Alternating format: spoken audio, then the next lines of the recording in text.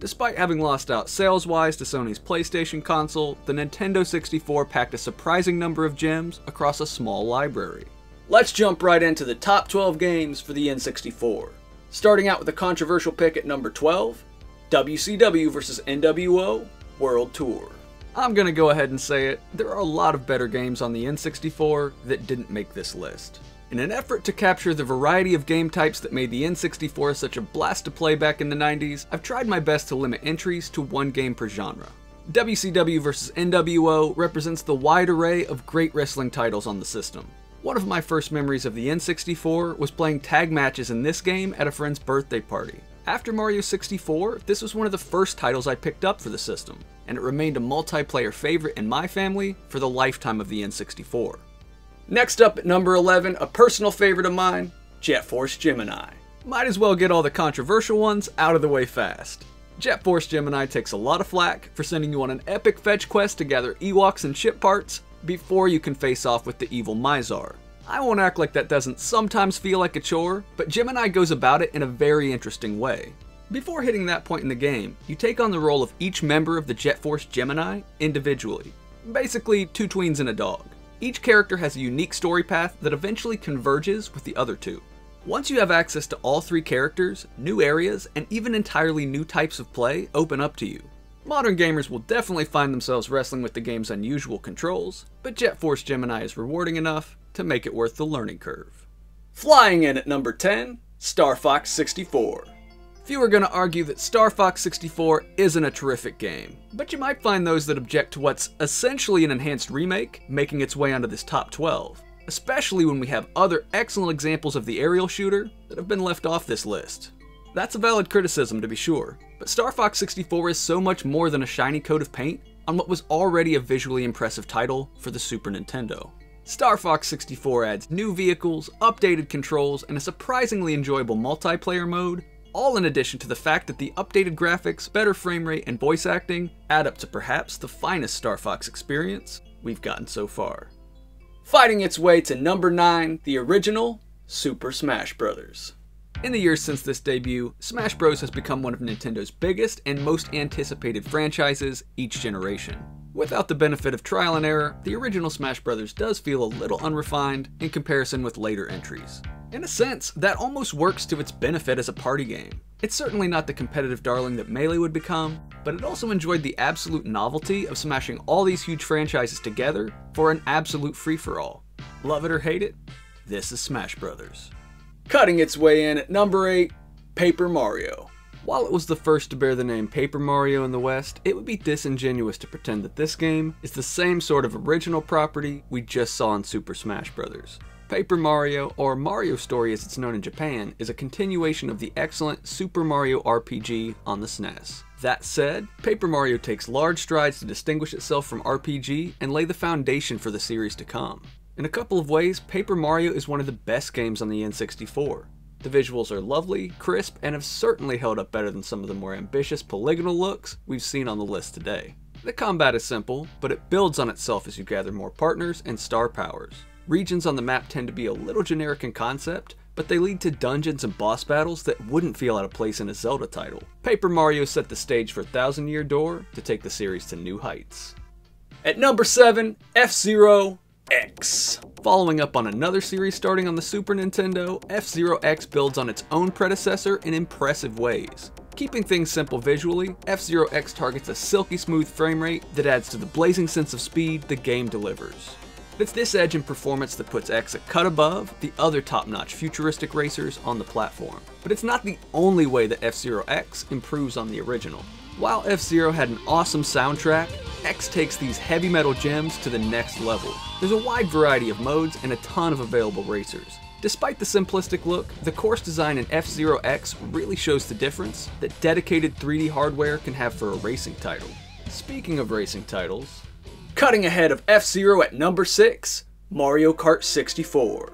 This is another example of an exceptional game being edged out of this list for too closely resembling another title. Diddy Kong Racing from Rare is perhaps the better game, but Mario Kart 64 is certainly the more iconic kart racer.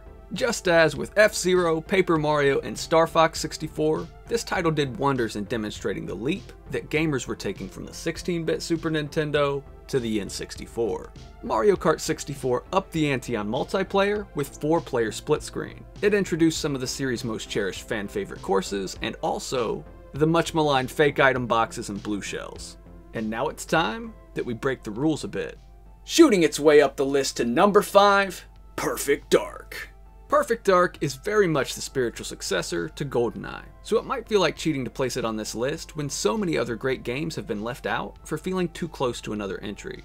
But let's face it, we're in the top 5 now. All bets are off. Having had a few more years working with the N64 by the time Perfect Dark came out, this game is a big improvement visually over Goldeneye. Some of the lighting and reflection effects still look pretty cool today, and Rare even threw in a high-res mode to make it look even shinier. At the cost of a frame rate that really chugs along, the glorious heights of 480i. As an original IP, Rare had a lot of fun with the dark futuristic setting and sci-fi overtones. They even threw in a 2-player co-op mode akin to Rainbow Six on the N64. The gameplay might not be perfect, but it's still a whole lot of fun. At number 4 from Rare, Banjo-Kazooie. To continue a theme, here's another Rare title that would have been shut out of this list on a technicality had it not simply been too good to be denied. While Super Mario 64 laid the groundwork for all future 3D platformers, Banjo-Kazooie took the best bits and improved on the formula. The controls feel ever so slightly less floaty, and there's more moves for this duo to pull off once they've all been unlocked. There are more ways to unlock new levels and areas of the hub world, making the whole experience feel more connected than in Peach's Castle. Banjo-Kazooie does a better job of slowly introducing the player to new concepts, and the fact that getting a puzzle piece doesn't send you back to the hub world every time you get one means you can conquer multiple objectives at once. The foundation was already there, but Banjo-Kazooie makes for one hell of a house. Coming in at number 3, the legendary multiplayer classic, Goldeneye. Now we get to the reason that Perfect Dark was a bit of a cheat to put on this list. While the graphics and gameplay have aged in a way that few would describe as graceful, there's still a fantastic game in Goldeneye for those willing to recalibrate. Enough has already been said about the phenomenon its multiplayer was at the time, but the part that's held up better retrospectively is the excellent campaign. Goldeneye captures many of the most memorable moments of the film, with a few additions along the way, and keeps things fresh with a variety of objectives. Sure, there's the escort mission with Natalia that will drive you straight up the wall every time she bites the bullet, but at least you get to listen to some groovy tunes every time you restart. Oh yeah. Beyond that, let's admit that there are still few better feelings than stepping into the role of gentleman spy, taking some names, and getting the babe. Speaking of getting the babe, up next at number 2, Super Mario 64. Everyone's favorite ladies' man and Italian plumber is back, and this time, there's no Luigi along for the ride. Before Super Mario 64, most game developers were still trying to figure out exactly how characters should move in 3D. There were some interesting examples, and Crash came pretty close, but it was ultimately the same guy who set the bar for 2D platformers who did so for 3D. Beyond the controls, it feels a bit repetitive to keep mentioning what an experience it was to see your favorite Nintendo characters realized in 3D, but the impact really can't be overstated.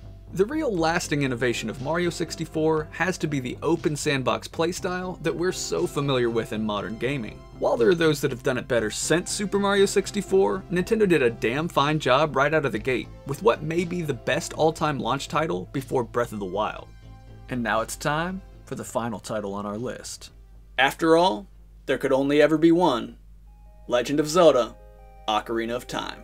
I'm gonna go ahead and admit, Ocarina of Time is not my favorite Zelda on the N64, but I'm not gonna sit here and deny either its influence or the fact that it just might be the best game on the system.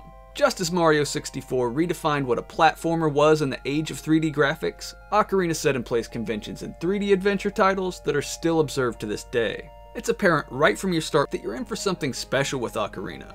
But it's not until you step out into Hyrule Field and start to explore the open, if linear world map, that it starts to become apparent just what a big departure this game was from anything we'd played in the past. The use of multiple timelines, a magical instrument that can alter the way time flows, fantastic dungeons, and a landscape filled with diverse and interesting cultures are just some of the things that make Ocarina of Time one of a kind.